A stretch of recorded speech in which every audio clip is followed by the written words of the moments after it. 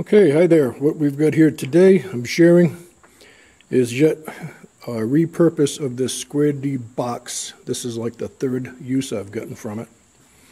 I've turned it into a solar combiner box slash fuse box.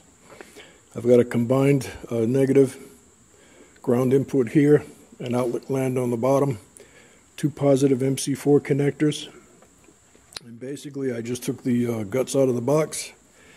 I added a piece of DIN rail to the box, a positive bus up top, a negative on the bottom, and then I added two midnight DC breakers under 50 volt.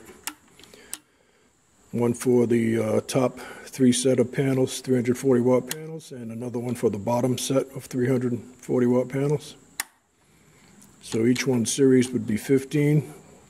Then they're going to come out the bottom here. They're going to go underground to the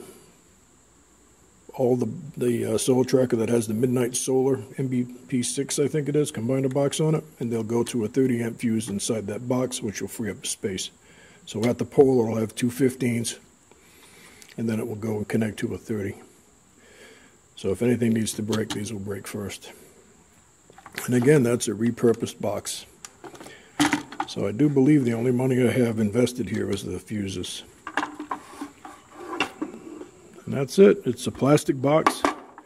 So if you have some sort of rain enclosure and this stuff will fit in it, it's not really that difficult to do. You can get these glands on eBay. And I got bags of them. So put your little connectors on them and you're good to go.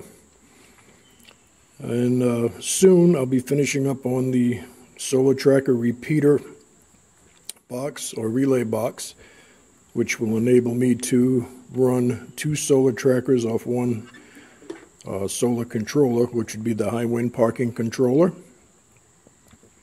So you can run two solar trackers with one control unit. And when I finish that up, I'll show you that as well. But this will be going out on the pole right now that has nothing on it. And those 6 340 watt Q-cell solar panels will get hooked into this combiner box with the fuses. Alright, that's it for the combiner box. More to come. I'm out.